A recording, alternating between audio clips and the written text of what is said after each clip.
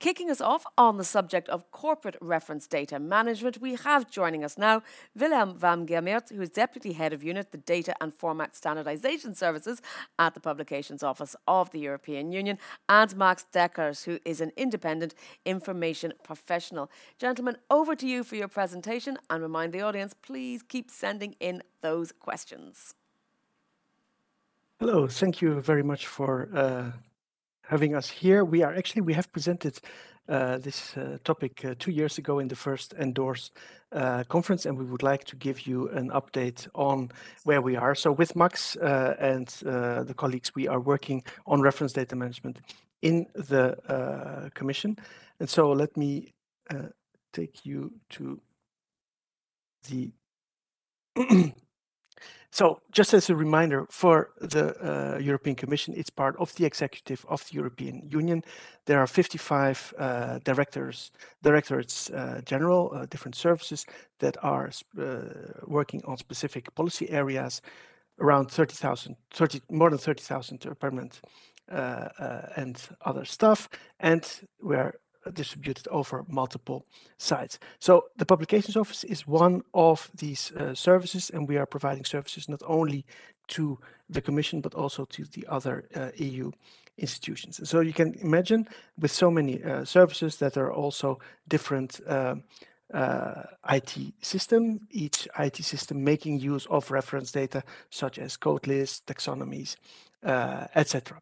And so the aim of the work that we have been doing was to, first of all, identify what kind of reference data are there in the Commission and that can be identified, become visible, and reused.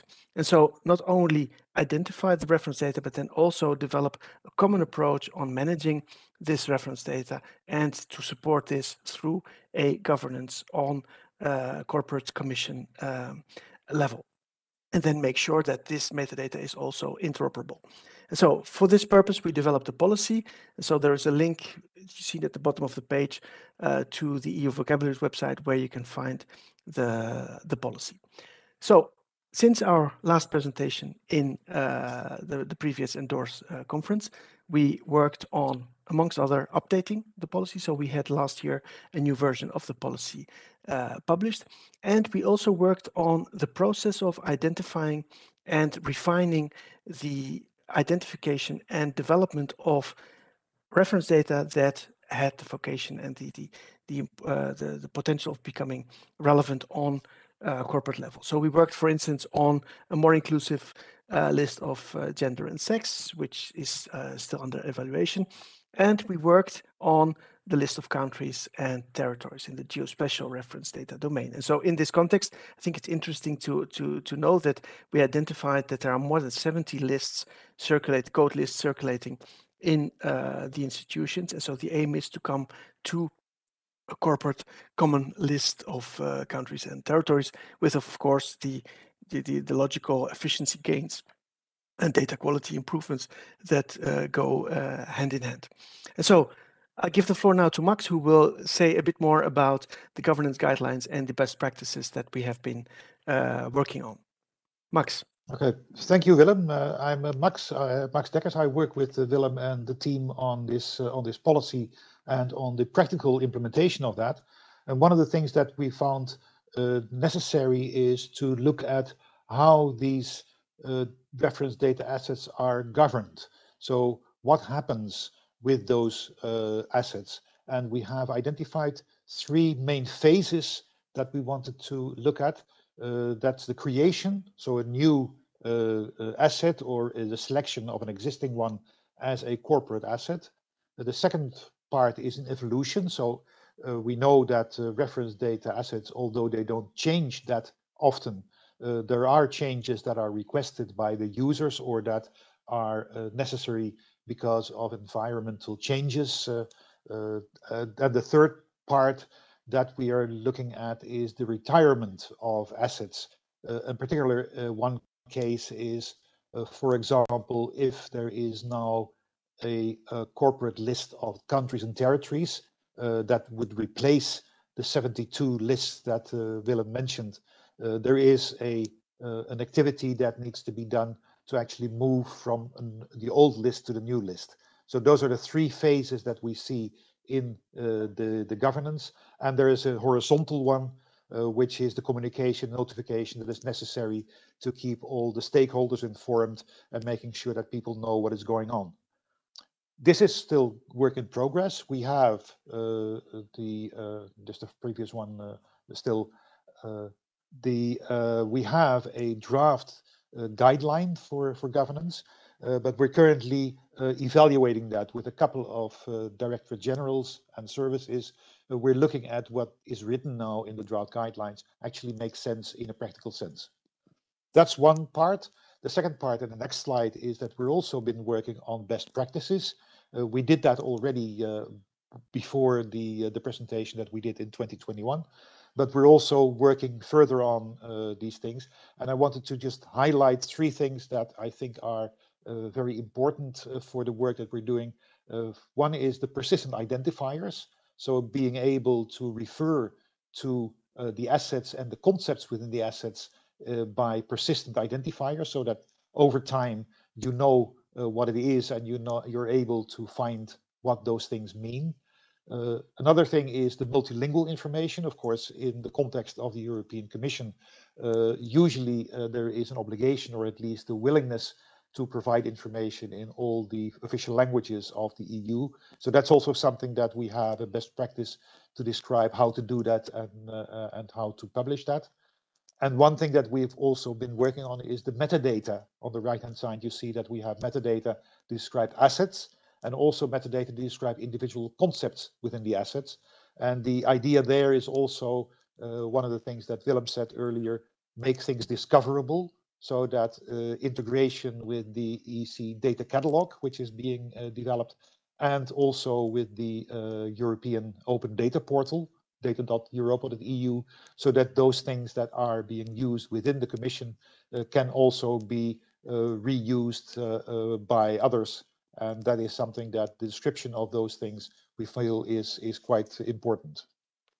Willem, you want to talk about the lessons? Yes, thank you very much, Max. So indeed, I think last time we ended with our lessons learned, and I think these lessons are still valid.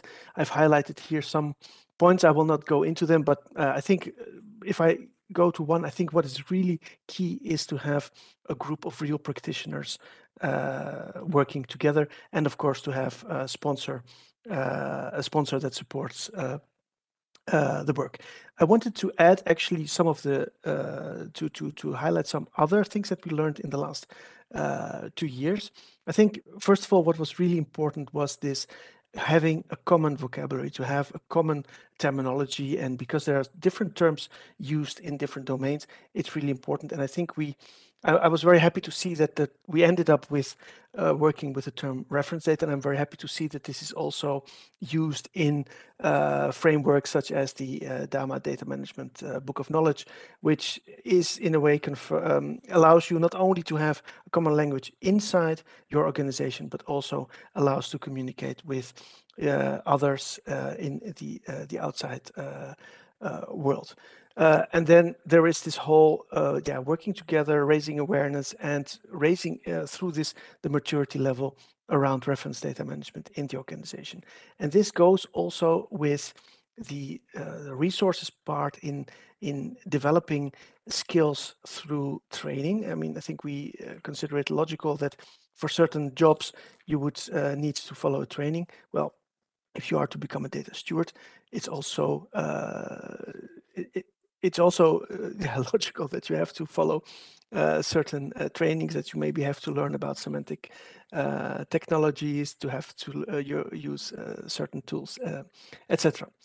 I think another important process or another part that we have in a way seen confirmed was the idea of starting small and focusing very much on the process first, and then expanding this. And so through this iterations, we have refined the process, and we every time discover new things. For instance, in the last time working on the countries and territories, we discovered that it would be good to have from the beginning clear who is going to be really the lead, the data owner, because that will also, this service will logically also be the driver behind the discussions and the standardization. And then in this discussion, it's really important to have different professions present. Business, of course, domain knowledge, also data expertise and technical IT experts. So I will be happy, but I look at the time, so I propose that we move to the next points. The next points that we are working on. I give the floor again to Max. Okay, yeah. So as Willem said, we have done quite a lot of things. We have gained a lot of experience. We have good progress, we think, but there's still much to do.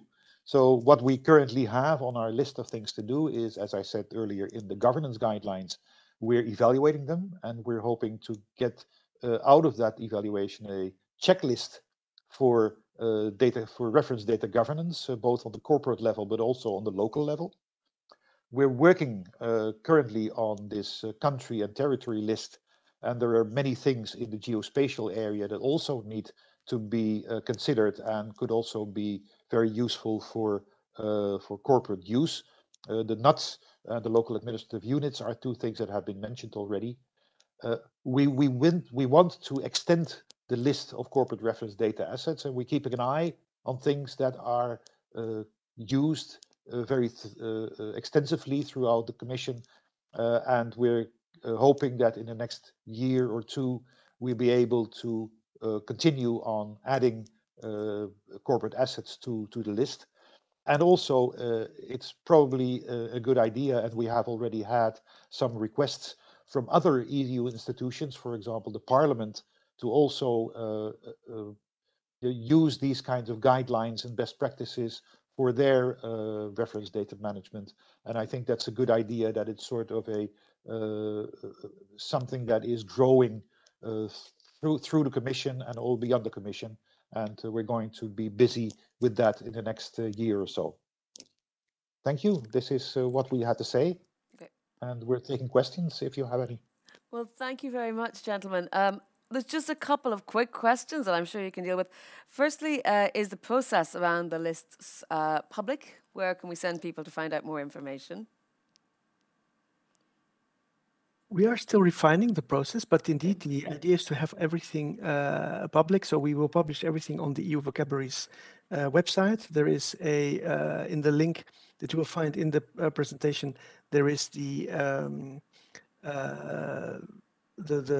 dedicated page to the policy where you can find also the different documents. And so we are still working on the governance guidelines that Max refer to. They are in draft, and the aim is to have everything available on the EU Vocabularies website. Okay, quickly another one. Is this a collaboration with CEMIC? Someone is asking. CEMIC is indirectly participating, involved. We have actually the group that we are working on is co-chaired by Seth van Holland, who works for CEMIC, and indeed the idea is to have synergies with CEMIC, because I think what we are doing here is highly relevant as well for public administrations and others in member states. Okay, and then just a last couple of questions, a little bit more challenging than those easy ones. Where do I get unique identifiers for a new taxonomy? And another question is, what is the exact role of the data steward in the process? I don't know if one of you wants to take each of those or who would like to answer those. I don't know, Max, if you want to say something about the unique identifiers. So for persistent identifiers, I think there is the good thing is that the Publications Office has already started some years ago of having a persistent identifier service. So if you have a taxonomy and you want to have a persistent URI, then the place to go is the Publications Office, where they manage URIs that fall under data.europa.eu. So that is something that you can do.